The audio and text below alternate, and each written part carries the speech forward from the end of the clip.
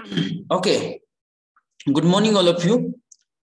So let's try to revise what the thing we discussed in the previous session, and then we will try to proceed further. If you try to remember, in the last session, we discussed the basic guidelines for value education. As you know that the value education is more important than the skill education. That's why we know that we have given the first preference to that value education and the second to the skill education. So what are the basic guidelines for this value education, as we have given that more importance to this value education? So definitely that value education is having a certain guidelines, and these guidelines are nothing but, number one, the value education should be universal. Now what is meant by that universal? It means that as it is needed or as it is applicable to all human beings, it means that the value education should be irrespective of the caste, nationality, religion, is it right, etc. It means that the value education should not be based on the caste. It should not be based on the nationality. It should not be based on the religion, and there are so many points out there. So what is expected that? What is the basic guidelines for value education? The value education, it should be same for all the time, for all the places, and for all human beings, and that is called as a universal. That's why the word it is decided in the basic guideline, that is nothing but the universal. आता मला वाटतं सगळ्यांच्या लक्षात आलं असेल what is meant by the universal. Universal, it simply stands for it is the same for all human beings at any time, at any place. Means the value education should not be depends upon time. It should not be depends upon place. It should not be depends upon so many criteria, just like a caste, nationality, religion, gender, etc. Is it right? So this is about the first and the basic guideline for that value education. That value education must be universal. Second thing, it's a rational. The rational means what? It should not be based on the blind beliefs. म्हणजे ते कुठल्याही अंधळ्या विश्वासावरती depend नसलं पाहिजे. मी मला वाटतं previous session मध्ये काही example सांगितले होते. फॉर एक्झाम्पल, मांजर आडवी गेली तर काम होत नाही, 3 माणसं असले तर काम होत नाही, हा आपला आंधळा विश्वास आहे. We call it's a blind belief. म्हणजे जो आपल्याला पहिल्यांदा सांगण्यात आलेला आहे लहानपणी, आणि ते आपण अजूनही इम्प्लिमेंट करतो. फॉर एक्झाम्पल, अमावस्याला काही कुठली नवीन ऍक्टिव्हिटी किंवा काही खरेदी करायचं नाही, चांगलं नाही. That is the blind belief. I think there is not any experimental proof behind all these blind beliefs. Then also we always assume this is the fact.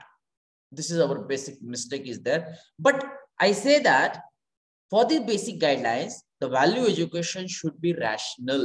It means that it should not be based on the blind beliefs, and it can be open. It can be open to address all such questions, all such related questions. It should not be just the set of do's and don'ts.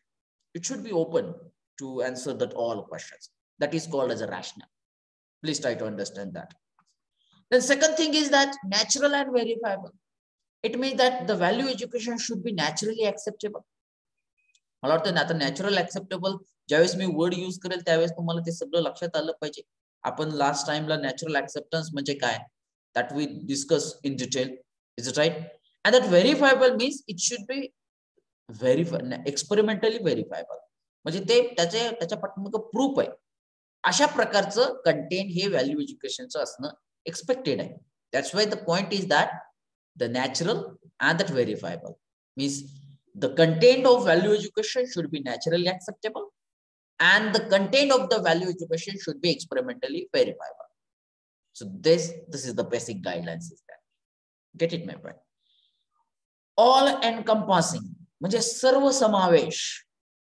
त्याच्यामध्ये कुठली फक्त एक गोष्ट घेऊन त्याची content घेतलेलं नाहीये. चारही अँगलनं किंवा भरपूर अँगलनं विचार करून सगळ्या गोष्टींचा समावेश केलेले कंटेंट असले पाहिजे.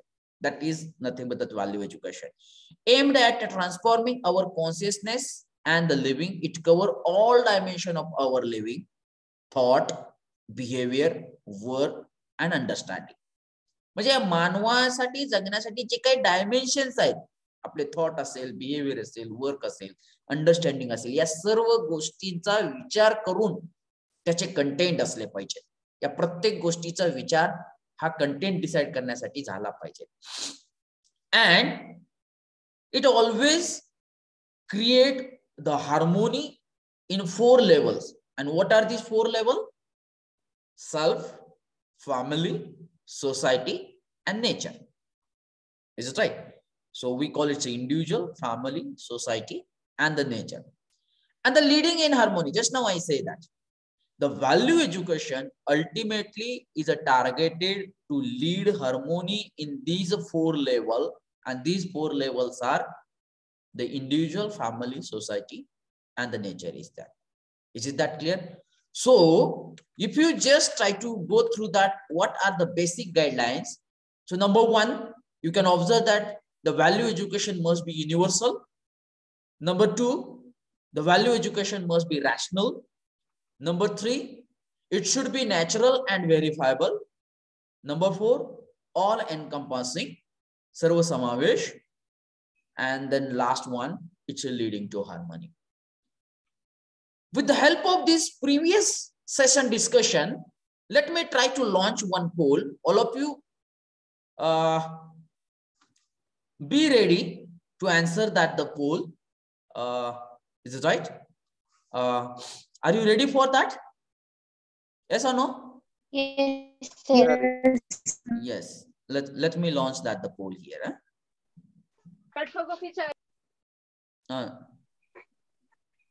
Now that poll is launched and that question is in front of you.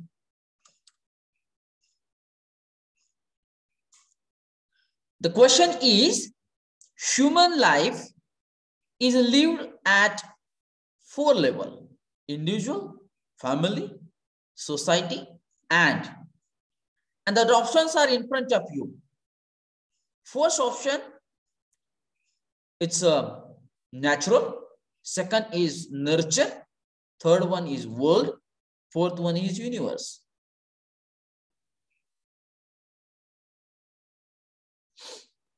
Read all the options carefully and give the response to this question. Whose mic is on? Please unmute.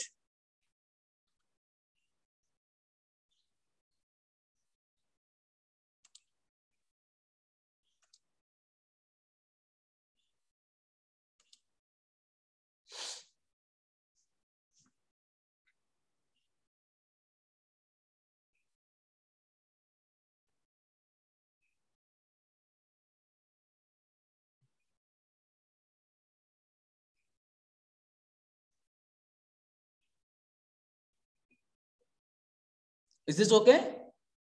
Have you got the sufficient time? May I end the poll now? Yes, sir. Okay. Yes, sir. Out of 56, 47 students have submitted their response. Still, the few students are like that. They just join the session and they are doing something else.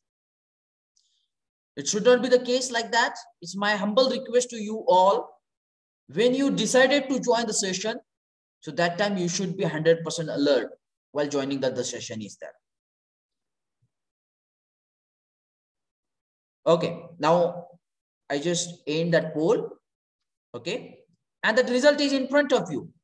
And I think you might be aware about what are these 4 levels of a human life. Number 1 is a self, we call it an individual. Number 2 is a family. Third one is a society. And fourth one is a what? What is the correct answer? It's a nature. Is it right?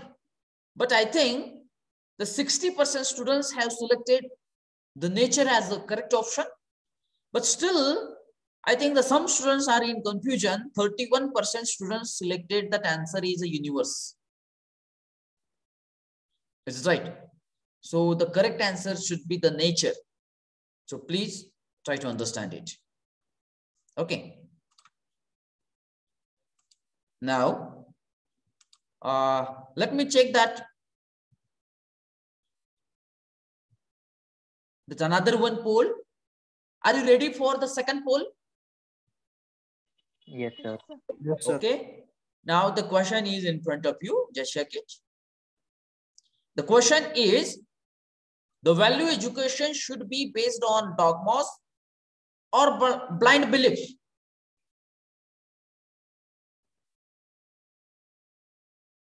Value education हा blind belief वरती depend असायला पाहिजे असं ते म्हणतात. Is it true or false?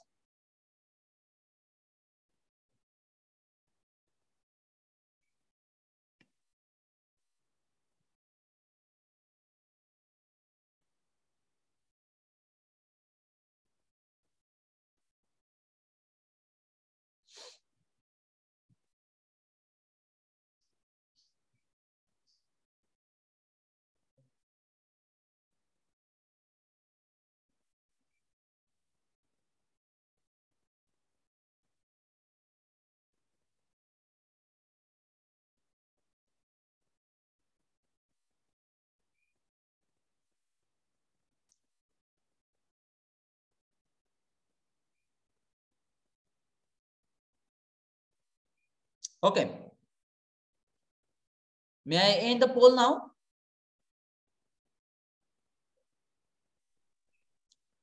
"49 students have submitted their response out of 58. It's still 50. Okay, still 8 students are there. Actually, they don't know that poll is launched. The question is in front of you, and you have to submit that your response. T1. Okay, no doubt. Now I will stop this poll here, and that small analysis is in front of you.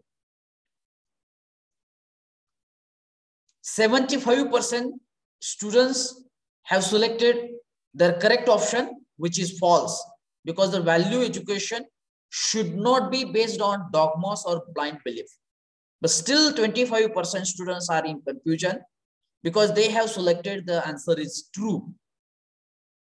So please try to clear your concept, what the things we discuss, what is actually we required. Based on, you have to give your responses there. So please correct yourself. Okay. And now let's move forward. Okay. The content of value education. Now, what is the content of value education? So the first thing is that we must understand ourselves. This is the basic content of a value education. Karan, we are the basic unit of this universe. म्हणजे आपण एक basic unit आहोत. त्याच्यामुळे first and most important thing is that we must understand myself, my aspiration, my happiness, my target, my dreams, everything.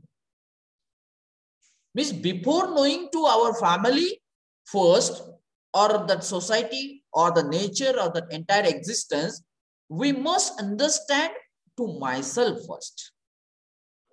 This is the content.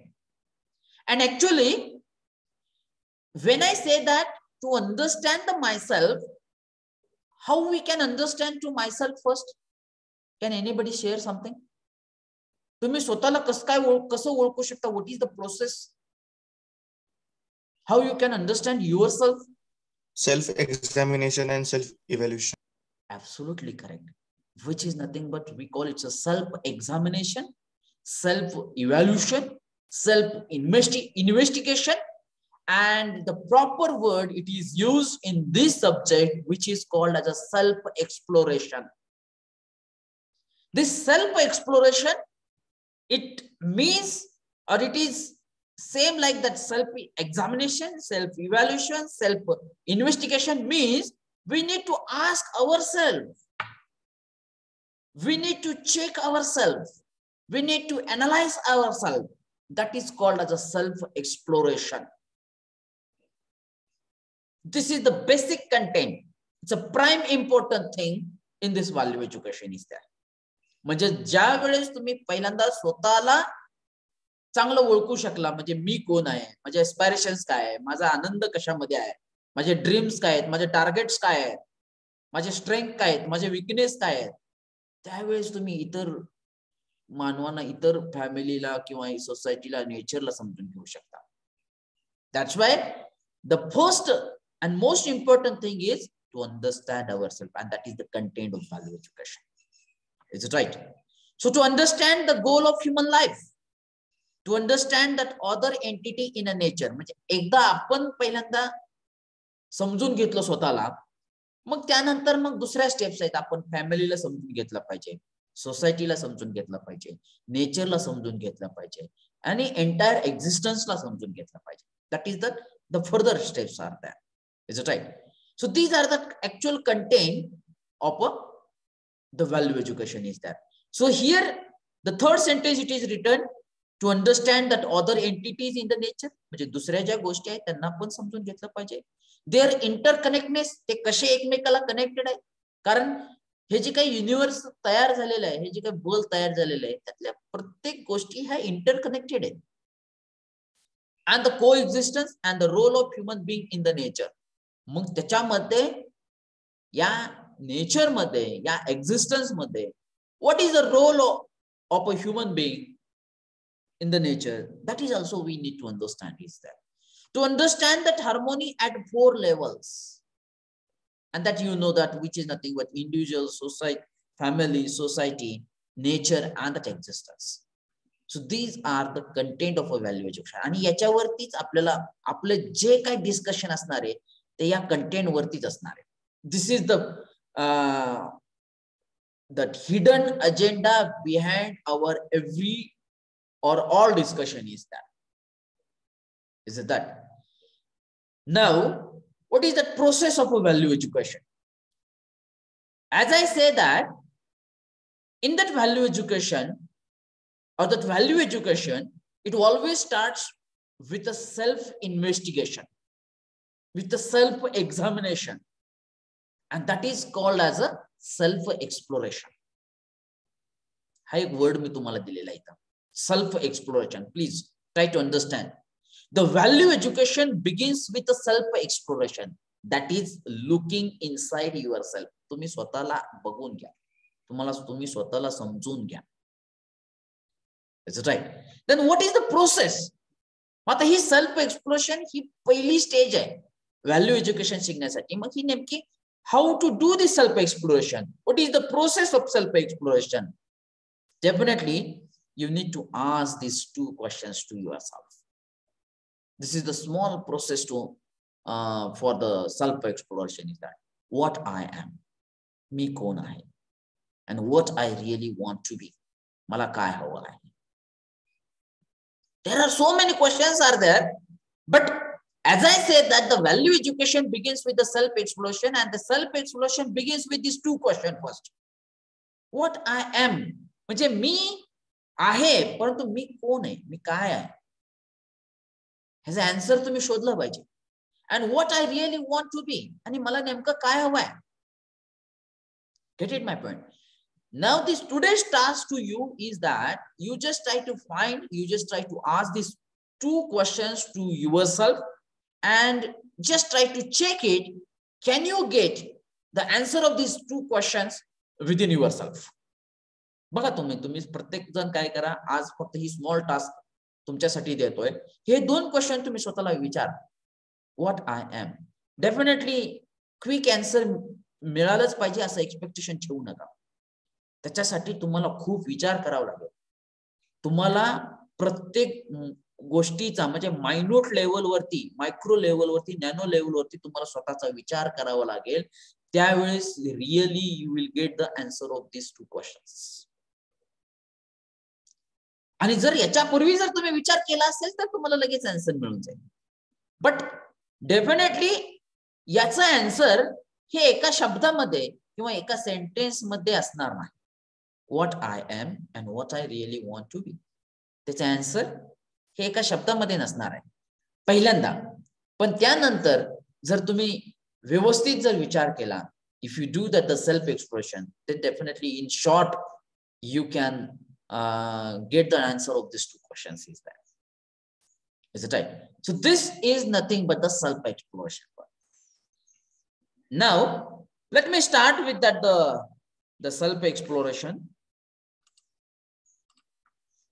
We just have the more focus on the self exploration is there. And in that self exploration, आता बघा, once again I will repeat, the value education begins with this part. We call it a self exploration.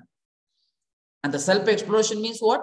Simply two questions: what I am and what I really want to be.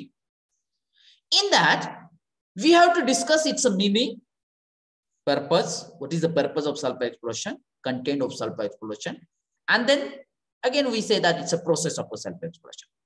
Let's try to understand first what is the meaning of self exploration. Let's start with the self exploration.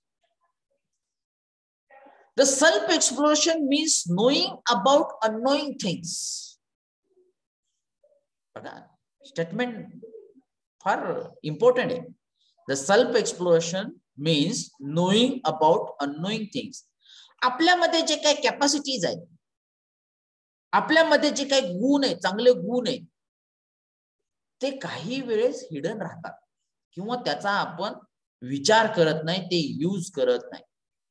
किंवा त्या ज्या काही चांगल्या hobbies आहेत, त्या गुण आहेत, activities आहेत आपल्यामध्ये, आपल्यामध्ये जी काही कॅपॅसिटी आहे, आपलं जे पोटेन्शियल आहे, तेच बहुतेक वेळेस आपल्याला माहित नसते.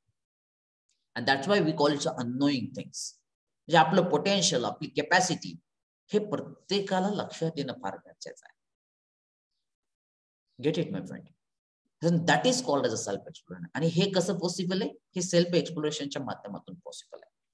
If you try to do the self exploration, definitely you can understand your capacity, your potential and everything about yourself. That's why the process we call it's a knowing about unknowing things. म्हणजे जे आपल्यामध्ये आहे परंतु ते आपल्याला माहित नाहीये. आणि बघा, आपलं पोटेन्शियल आणि आपली कॅपॅसिटी ज्या व्यक्तींना समजलेलं आहे, definitely these human beings become successful in their life. आणि ते त्यांच्या जीवनामध्ये ते यशस्वी झालेले आहेत. फॉर एक्झाम्पल सचिन तेंडुलकर लक्षात घेतलं की बाबा मी क्रिकेटमध्ये चांगलं करिअर करू शकतो, किंवा माझ्यामध्ये क्रिकेट स्पोर्ट्स हा एक चांगला गुण आहे, माझं पोटेन्शियल आहे, माझी कॅपॅसिटी आहे. And definitely now you know that at what level he is it right? किंवा एखादा चांगला बिझनेसमॅन घ्या, त्याला माहित आहे की बाबा मी बिझनेसमध्ये फार स्ट्रॉंग आहे. आपण कशामध्ये स्ट्रॉंग आहे? आणि एक लक्षात घ्या, every human being is having the potential, having the capacity, and he is become the strong in at least one of the field. म्हणजे प्रत्येक जण कुठल्या ना कुठल्या गोष्टीमध्ये एकदम स्ट्रॉंग आहे. But we need to understand it, and that is called as a self exploration. लक्षात येत आहे? म्हणजे ही प्रोसेस, त्यासाठी तर म्हणले की value education begins with a self exploration. Let's we go forward. To be aware about one self, म्हणजे आपल्यासाठी जे काय आपल्यामध्ये आहे ते सगळं आपल्याला माहित असणं गरजेचं आहे. इट मीन्स दॅट जरी तुम्ही बाबा टेक्निकल नॉलेज मध्ये वीक आहे, तुम्हाला माहित असलं पाहिजे की I am weak in a technical knowledge. So what to do next? We have to increase the technical knowledge. We have to refer the text books. We have to read the content. We have to clear the concept. We have to apply the concept. म्हणजे एकदा तुम्ही स्वतःला जर चांगलं ओळखून घेतलं, yes मी mathematics मध्ये weak आहे, then what is next? You can do the practice, more and more practice. You can clear the mathematical concepts. Is it right? म्हणजे त्यातून सक्सेसफुल चांगल्या प्रकारे होऊ शकतं, पण पहिल्यांदा ते स्वतःला माहित असणं गरजेचं आहे. तसंच किंवा एखादं म्हणेल की बाबा काय की मी स्पोर्ट्स मध्ये खूप चांगला आहे, no problem, this is your strength. एखादं म्हणेल मी टेक्निकल नॉलेज माझं फार चांगलं आहे, नो प्रॉब्लेम, म्हणजे ते लक्षात येणं फार गरजेचं आहे. एखादा असं म्हणेल की मी स्वयंपाक फार चांगला करू शकते, no problem, this is your strength. मग त्याच्यामध्ये तुम्ही विचार केला पाहिजे की आपण काय करू शकतो वेगळं. Get it, my point? That's why I say that every human being is an expert, having a more potential, having a more capacity, at least in one of the field. At least म्हणतोय मी, एका तरी field मध्ये तुम्ही सगळेजण strong आहात. मग ती field कोणती आहे, ते क्षेत्र कोणतं आहे, that you need to identify. आणि एकदा जर ते तुम्ही लक्षात घेतलं आणि तुम्ही त्या गोष्टीला स्टकअप राहिला, then definitely you will be very successful with that skill, with that strength. Get it, my friend? This is called as a self-exploration. That examination and analysis of our unrealized spiritual and intellectual capacity. म्हणजे हे फक्त self exploration हे वेगवेगळ्या माध्यमातून वेगवेगळ्या statement मधून समजून देण्याचा प्रयत्न केलेला आहे बघा.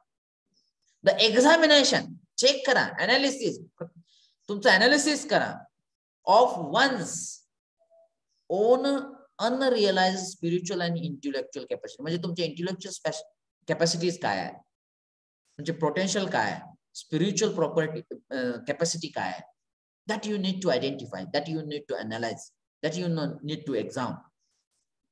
That is called as a self-exploration. Actually, the self-exploration, in simple language, if I want to make a statement of the self-exploration, then I can make like that. The self-exploration is nothing but the dialogue in between you and you, or me and I. What is meant by self-exploration? It is the dialogue in between me and I. माझ्यामध्ये असलेला dialogue होय.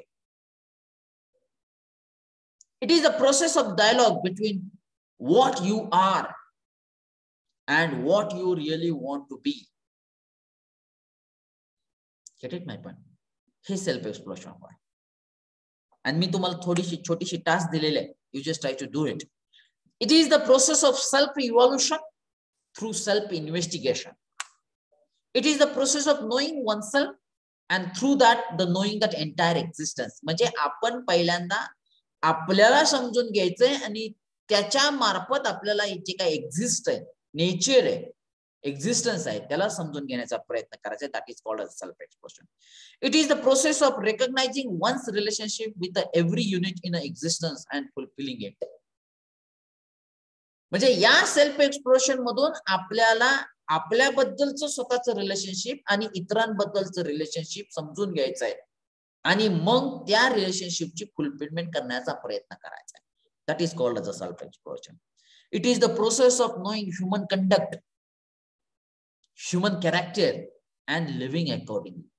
म्हणजे मानवाचं conduct, behaviour कसं आहे, character कसं आहे आणि त्याबरोबर त्या व्यक्तीबरोबर राहणे. That is called as a self-exploration. म्हणजे these are the certain definitions of that self-exploration. आता तुम्हाला लक्षात आलं असेल self-exploration means what exactly? Is it right or wrong? Do you have that any questions related to self-exploration? Yes or no? Yes. It is the process of being in harmony in oneself and harmony with that entire existence. Is it right? Now see that another word it comes in front of you. The self-exploration, it is a purpose of identifying our innateness. सत्व. म्हणजे आपण जे म्हणतो, आपलं जे काय सत्व आहे, आपला जो काही स्वाभिमान आहे, आपलं जे काय ह्युमन कंडक्ट आहे, आपलं जे काय बिहेवियर आहे, ते आयडेंटिफाय करा. And moving toward self organisation, स्वतंत्रता. लक्षात येत आहे? मग आपण म्हणजे मी, I should be in self organise म्हणजे आपल्या सगळ्या ऍक्टिव्हिटी ह्या स्वतः सेल्फ ऑर्गनाइज पाहिजे, म्हणजे आपल्यामध्ये स्वतंत्रता पाहिजे. अँड द सेल्फ एक्सप्लोरेशन, स्वराज्य. आता हे दोन नवीन वर्ड तुमच्या समोर आलेले आहेत बघा. मला वाटतं दॅट इनेटनेस, सत्व, म्हणजे तुमच्यामध्ये असलेलं सत्व, तुम्ही स्वतः, हे तुम्हाला समजू शकतंय. But that what is main bye that स्वतंत्रता अँड स्वराज्य, let's I try to explain. स्वतंत्रता, being self organise, being in harmony with hour one self. म्हणजे आपण, when I become in harmony with my self, म्हणजे मी माझ्यासाठी स्वतंत्र आहे. माझ्या प्रत्येक ऍक्टिव्हिटी मी डिसाइड करतोय. मी सांगितल्याप्रमाणे किंवा मला माझं पोटेन्शियल माहित आहे, माझी कॅपॅसिटी माहित आहे, त्या अँगलनं मी विचार करतोय. That is called my everything is being self-organized, and that is called as a swatantra. And the swarajya means what? It is nothing but the self-expression, living in harmony with others. दुसऱ्या बरोबर आपण harmony मध्ये राहू शकतो, and thus participation towards harmony in that whole. It means that when I try to live in harmony with the others, family members, society, nature, then that is called as a swarajya. आता हे शब्द बघा कसे व्यवस्थित इथं use केले गेलेले आहेत. स्वतंत्रता, स्वतंत्र मीन्स म्हणजे काय, की मी माझे डिसिजन घेण्यासाठी मी स्वतंत्र आहे. I being the self organised.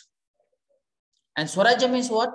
It's a self expression. I can leave in harmony with my family member, society, nature, and to that entire existence, with that entire existence. That is called as a swarajya.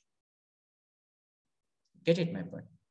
म्हणजे माझा प्रत्येक decision हा माझा असला पाहिजे, म्हणजे मी स्वतंत्र आहे. आता जसं की तुम्ही इथं इंजिनिअरिंग मध्ये एंट्री केलेलं आहे, हा तुमचा डिसिजन आहे. It means that you R the self organised. Is it right? आणि त्यानंतर आता मला माझं जीवन कसं जगायचं आहे, की प्रत्येकाबरोबर भांडणं करून मला जीवन जगायचंय का? तर नाही. मला चांगले रिलेशन मेंटेन करायचे आहे, दुसऱ्यांना पण चांगलं समजून घ्यायचं आहे. It means that it's a self expression, living in harmony with others. We call it a स्वराज्य. Is it right? So this is about the self exploration. Whose mic is on?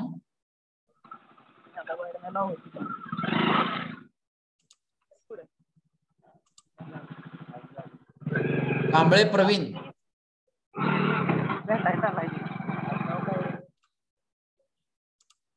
Okay. So this is about the self exploration. Okay.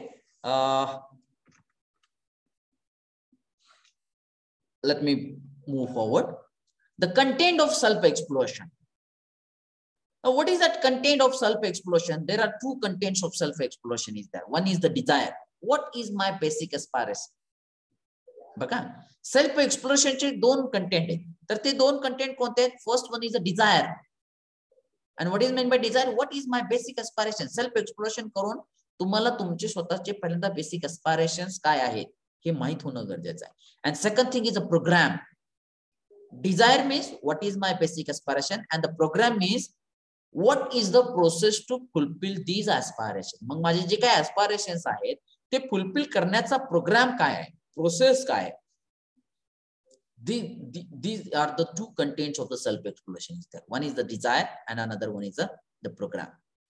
That is what any human being would like to know, work towards its actualization in a life. म्हणजे actually self exploration मध्ये हे दोनच content आहेत.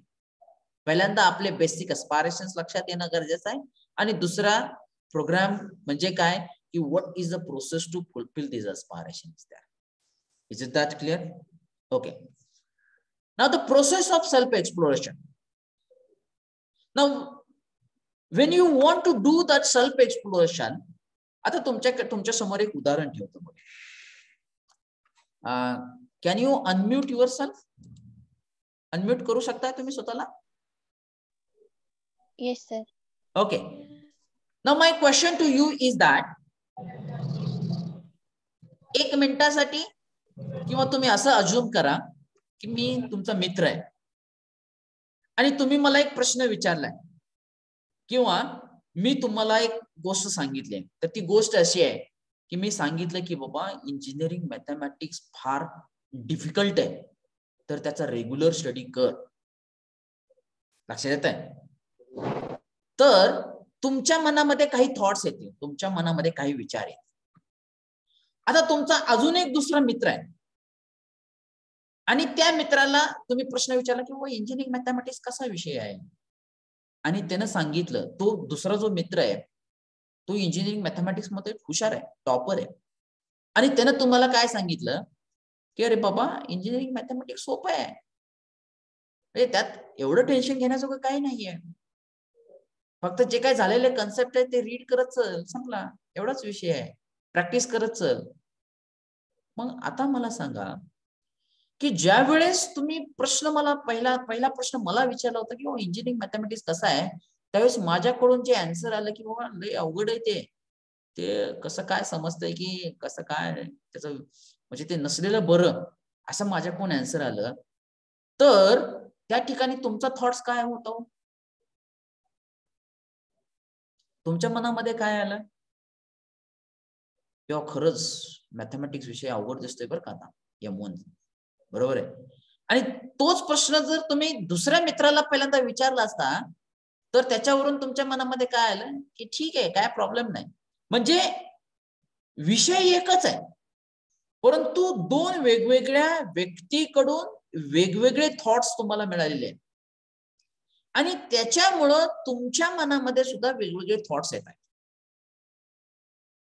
मग नेमकं काय खरं आहे?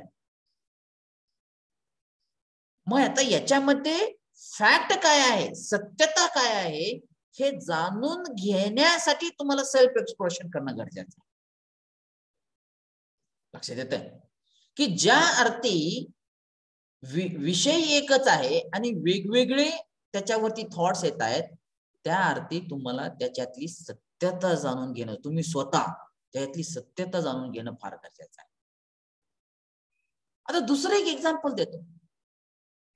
आता जर तुम्हाला 2 मित्र आहेत असं अजून एकदा कन्सिडर करा. त्यापैकी एक मित्र दुसऱ्याबद्दल सांगतो की अरे तो फार डेंजर आहे, तो आपल्याला काहीतरी अडचणीत आणू शकतो किंवा तो वेगळा आहे, त्याचे थॉट्स वेगळे आहेत, निराळे आहेत, असं जर आपल्याला एका मित्रानं दुसऱ्याबद्दल सांगितलं तर आपलं बिहेवियर त्याच्याबद्दल कसं असणार?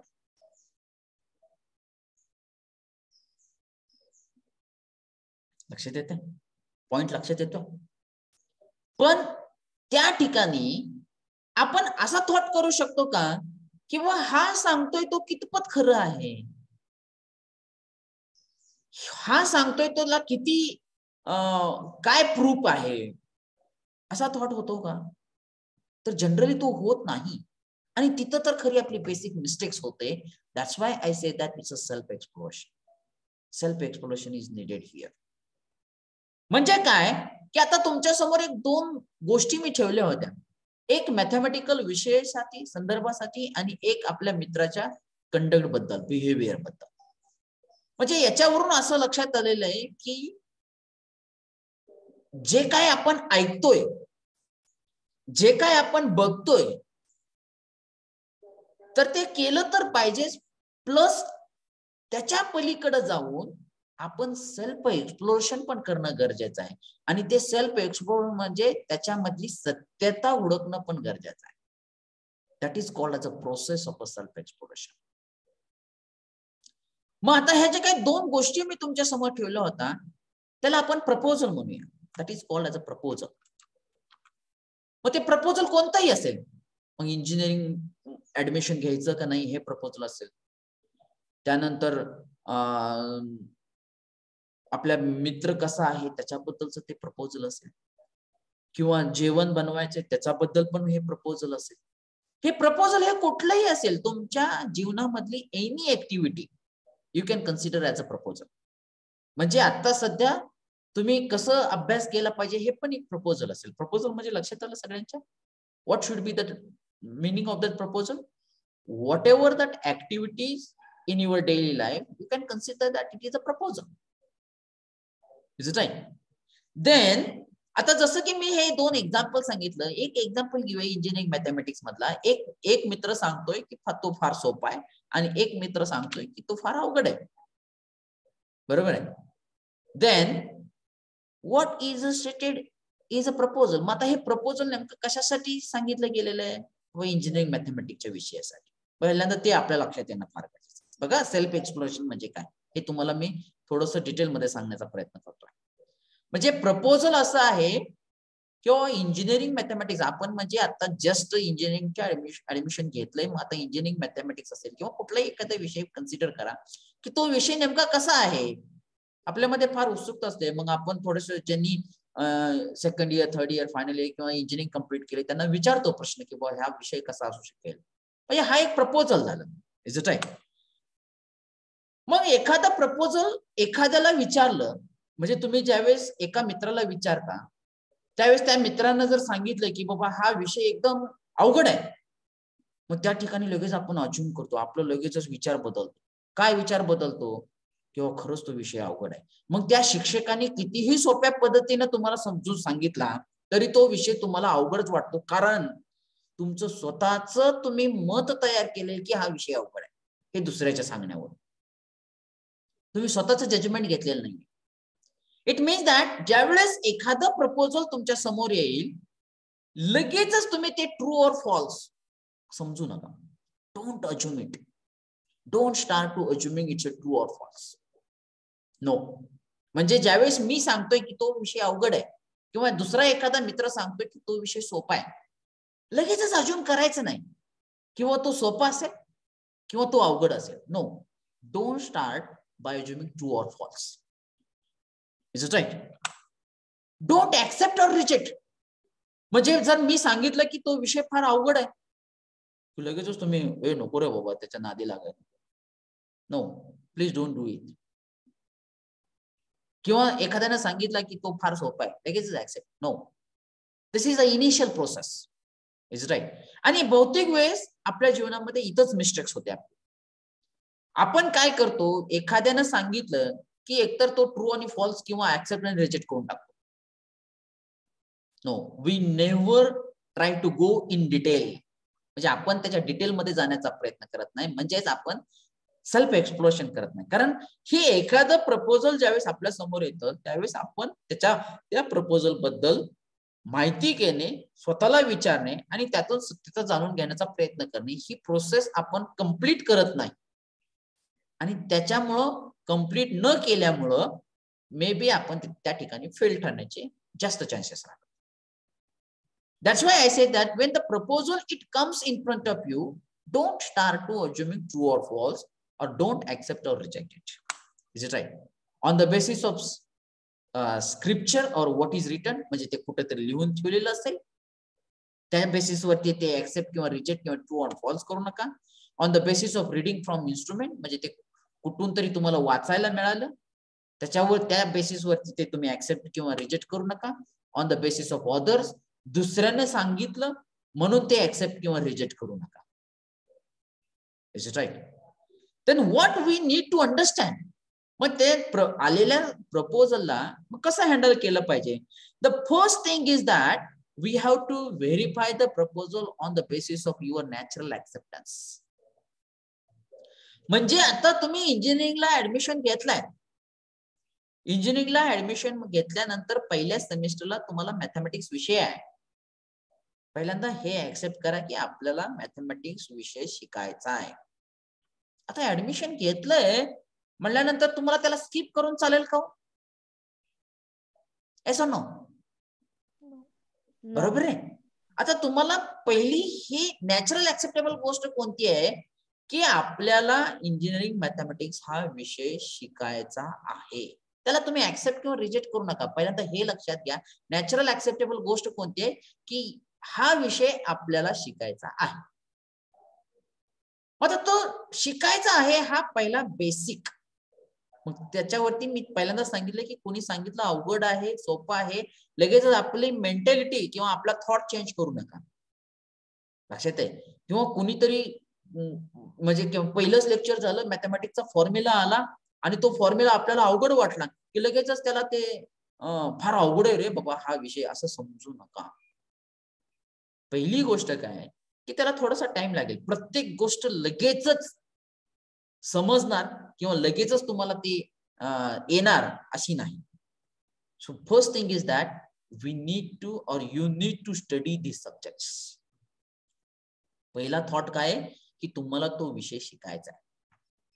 मग त्यानंतर काय केलं पाहिजे, मग त्याचा सिलेबस बघा, त्याचं टेक्स्ट बुक्स बघा, त्यानंतर त्या शिक्षकांबरोबर डिस्कस करा, त्याच्यानंतर त्याचा स्टडी करण्याचा टाइम टेबल तयार करा. तो समजेल न समजेल हा पुढचा पार्ट आहे, पण पहिल्यांदा इनिशियल फेजेस तुम्ही काय केलं पाहिजे, त्याचा सिलेबस तुमच्याकडे असला पाहिजे, त्याचं टेक्स्ट बुक्स तुमच्याकडे असले पाहिजे, त्याचे नोट्स म्हणजे जे काही स्टडी मटेरियल आहे ते तुमच्याकडे असलं पाहिजे. टीचर बरोबर जाऊन तुम्ही डिस्कशन केलं पाहिजे की बाबा ह्या विषय मला शिकायचा आहे, मग हा कोणत्या पद्धतीनं मी शिकला पाहिजे, राईट डायरेक्शन त्याची काय आहे, त्याचं फंडामेंटल काय आहे, म्हणजे तो विषय शिकायचा म्हणला तर त्याचं बेसिक काय लागणार आहे आपल्याला, प्री रिक्विसाइड थिंग्स. एखादी गोष्ट करण्यासाठी काहीतरी बेसिक लागतं, मग ते बेसिक काय आहे, मग पहिल्यांदा ते बेसिक रिवाइज करणे किंवा ते माहित नसेल तर ते समजून घेणे. दिस इज द प्रोसेस. आणि हे कशा मार्फत होणार आहे, हे सगळं सेल्फ एक्सप्रेशन आहे. कारण हिथंच आपण most of the times fail ठरतोय. म्हणजे लगेचच कन्क्लुजनला, फायनल कन्क्लुजनला जायचं नाहीये. पहिल्यांदा ऍक्सेप्ट, म्हणजे ते नॅचरल ऍक्सेप्टन्स लेवलवरती काय आहे, काय करणं अपेक्षित आहे ते समजून घ्या. Is it right? And then the second thing is that we must be leave accordingly. म्हणजे एकदा आपल्या लक्षात आलं की बाबा हा आपण इंजिनिअरिंगला ऍडमिशन घेतलंय, आपल्याला हा विषय शिकायचा आहे, मग त्याच्याबरोबर मग मी काय केलं, मग त्याचे बेसिक काय लागतायत ते शिकण्यासाठी मला काय हवं आहे, स्टडी मटेरियल कोणकोणतं हवं आहे ते मी घेतलं. And leave accordingly with that proposal. आणि त्या प्रपोजल बरोबर मी राहिलो पाहिजे. तिथं लगेचच ऍक्सेप्ट, रिजेक्ट, ट्रू, फॉल्स ह्या गोष्टी झाल्या नाहीत पाहिजे. लक्षात येते? In behaviour with other human being that will lead to the mutual fulfilment, and in work with the rest of the nature that will lead to the mutual prosperity. आता हे proposal मी study material साठी सांगितलं, म्हणजे ह्या दोन गोष्टी आता इथं लागू होत नाही.